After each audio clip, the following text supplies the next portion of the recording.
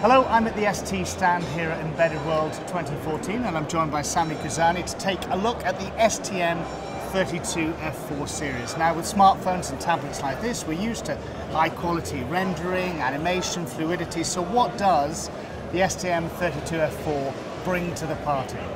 STM32 F4 high performance microcontrollers not only enable higher quality graphics and better user experience, but it's also capable to handle demanding high performance application at the same time.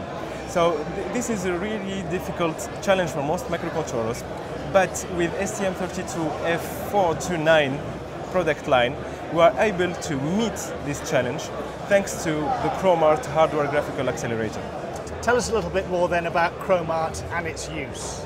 Chrom-ART is a ST proprietary hardware graphical accelerator capable to offload the main CPU from repetitive graphical operations such as efficient two-directional image copy, transparency effects, and pixel format conversions.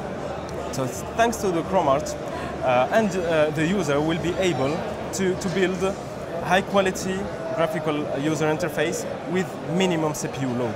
Well, you better give us a couple of demonstrations then. First demonstration is showing the use of the Chrom-ART with the IS2T software graphical stack. And you can see here a nice graphical rendering with the minimum CPU load. If we disable the Chrom-ART usage, you will see that the speed and the fluidity will be lost, and at the same time our CPU load is reaching 94%. We have here another demonstration with the TouchGFX graphical stack showing the Chrom-ART benefits. So you have here screens with using motion and transparency and having only 4% CPU load, and when we disable the Chrom-ART usage we will go up to about 80% CPU load. The difference is staggering. Sami, thanks very much for joining us. Thank you. Nice to talk to you. Thank you very much.